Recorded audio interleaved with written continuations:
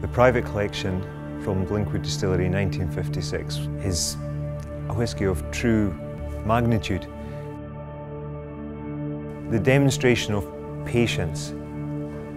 Everybody today talks about the lack of time to do anything, but this is almost fighting that, fighting the opportunity that would have been in front of my Uncle Ian, alongside his father George, my grandfather, in the same way as I stood examining this whisky, studying its aromas, studying its tastes, studying the finish, the length of finish that this particular whisky had, and all those intricate, complex flavours, has been tended to with such careful thought and consideration, deciding at what point are we going to bottle this. The 6 other casks that were laid down have been bottled, and those wonderful bottlings have been celebrated by consumers around the world.